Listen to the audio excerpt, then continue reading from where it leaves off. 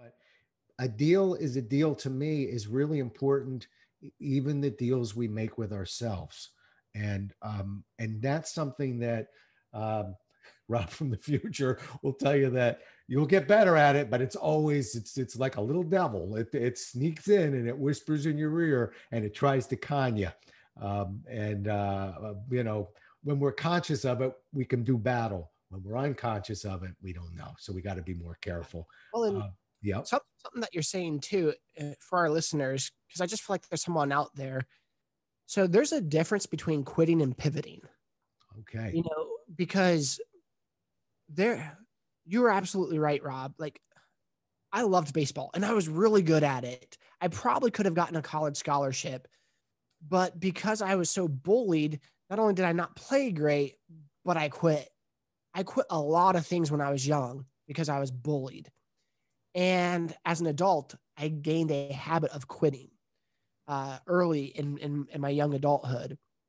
I got out of that, but then I've also had to learn how there's a difference between quitting and pivoting, because a lot of times I was trying to get into ministry, but it wasn't the moment. It wasn't the time. And so I was still doing real estate, but I was letting my heart be pulled in different directions. And I wasn't able to fully heal of the hurt of not doing ministry, but yet I wasn't fully committing to what was in front of me either. And so what I ended up doing was pivoting. So, I fully commit to real estate and I'm laying down this idea of ever doing ministry. And in so doing, ministry has come back. I'm not saying that those things will come back for you either, but I'm saying for the person who's like, well, I've been doing this, it's not working, I don't think I'm supposed to do this anymore. Well, pivot. Because that wasn't the intended thing that you're supposed to do.